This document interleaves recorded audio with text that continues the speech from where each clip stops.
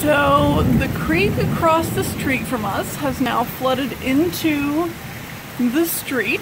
So when this happens, we know that we have to worry about, you can see it's flooded up behind those trees. It's risen much higher than it usually is. And it's in the street. When that happens, we know that we have to worry about water in our basement.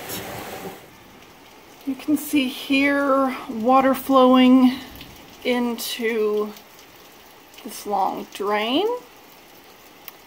It was flowing much faster not too long ago.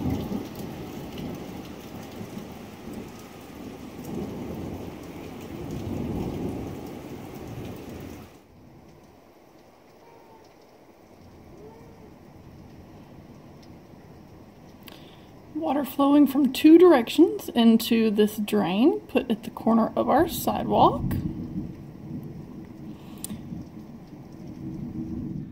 This window well in our laundry room basement area is the culprit that would normally have filled up with water and leaked into our basement.